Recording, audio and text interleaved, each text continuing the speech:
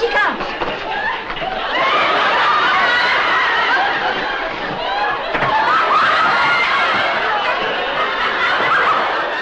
Lucille Ball was considered to be one of the leading ladies of comedy and a great American icon, which is why on July 27, 2008, we decided to stop at her museum and grave site in Jamestown, New York to pay our respects. It wasn't until later that we found out some interesting information. In 1919, Lucille Desiree Ball was born to her parents, Henry Darrell Ball and Desiree DeDe Evelyn Hunt, in Jamestown, New York. Her family lived in Wyandotte, Michigan for some time. But when she was 3 years old, her 27-year-old father died of typhoid fever. She and her family was then forced to move in to nearby Celeron and live with her grandparents. Lucille Ball's road to comedic success was long and bumpy, and almost kind of a fluke in many ways. In 1925, Ball, then only 14 years old, started dating a guy named Johnny DeVita. Now, he was a 21-year-old hoodlum. DeDe was unhappy with the relationship, but was unable to influence her daughter to end it. She expected the romance to burn out in just a few weeks, but that did not happen. After about a year, DeDe tried to separate them by using Lucille's desire to be in show business. Despite the family's meager finances, she arranged for Lucille to go to the John Murray Anderson School for Dramatic Arts in New York City. Now, this was the same place where Bette Davis was a fellow student. Lucy later spoke about that time in her life when she said, "All I learned in drama school was how to be afraid." Ball's instructors felt that she would not be successful in the entertainment business and were not afraid to say this in front of her, a criticism which Ball did not enjoy hearing. Throughout her career, Lucy was always determined to prove her teachers wrong and returned to New York in 1928. Among her other jobs, she landed work as a fashion model. Her career was thriving when she became ill with rheumatoid arthritis and was not able to work for 2 years. She moved back to New York in 1932 to resume her pursuit of a career as an actress and supported herself by again working as the Chesterfield cigarette girl. Ball moved permanently to Hollywood to appear in films. She appeared in many small movie roles in the 1930s as a contract player for RKO Radio Pictures. Ball even auditioned for the role of Scarlett O'Hara in Gone with the Wind, but Vivien Leigh got the part, winning the Academy Award for Best Actress for her role. Ball went on and signed with MGM in the 1940s, but never achieved major stardom for her appearance in the studio's films. Not knowing what kind of talent they had in Lucille Ball, she was known in many Hollywood circles as the Queen of the Bees. In 1948, Ball was cast as Liz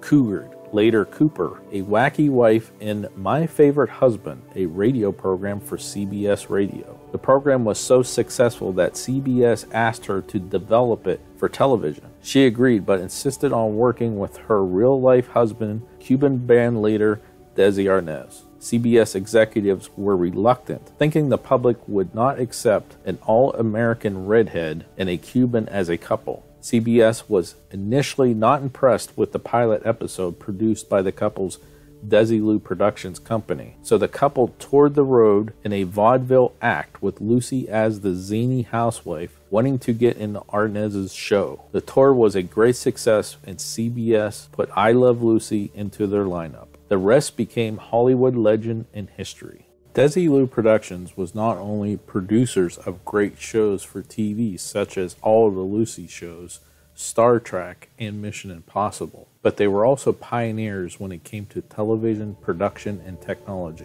One example is the process of filming the shows in front of a live studio audience so that they could stay in their LA home and not have to relocate to the larger markets on the East Coast. This allowed Ball and Arnaz to keep their LA mansion located at 1000 North Roxbury Drive in Beverly Hills, California, that they purchased in 1954. Although she had other homes, Lucy loved this place so much that she kept it and lived there until her death 35 years later, which is rare for Hollywood celebrities. The mansion was close to the studio, yet she could also be secluded and spend time with her family. Even after her divorce to DeDe in the 60s, Lucy was determined to keep her home. They even shot some of the scenes for I Love Lucy in the backyard.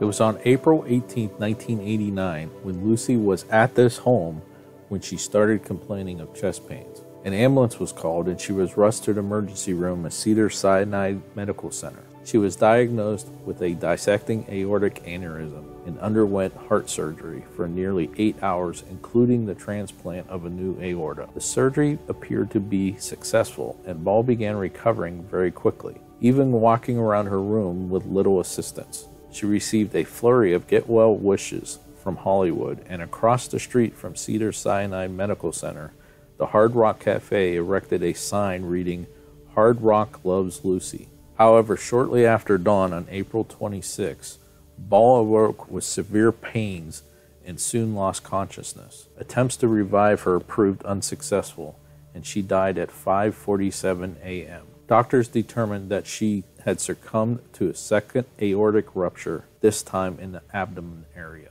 and that was not directly related to her surgery the previous week. For thousands of fans, it's like losing a member of the family.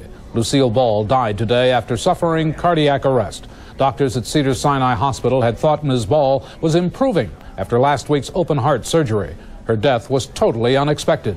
Husband Gary Morton and children Lucy Arnaz and Desi Arnaz Jr. are said to be in deep shock. When Lucille Ball died, she was immediately taken from the hospital and cremated. In fact, she had stated in her will that she did not want to be embalmed. She had a small memorial service, and she had stated many times that she did not want her death, funeral, and burial to be a public spectacle like Marilyn Monroe's. Lucy's ashes were interred next to her mother DeDe's in one of the Forest Lawn cemeteries in Los Angeles, Hollywood area. There was a simple plaque posted, Morton, Lucille Ball, 1911 to 1989. The ashes were later moved, both DeDe's and Lucy's, to the family plot in Jamestown, New York in 2002. This is where they will remain forever.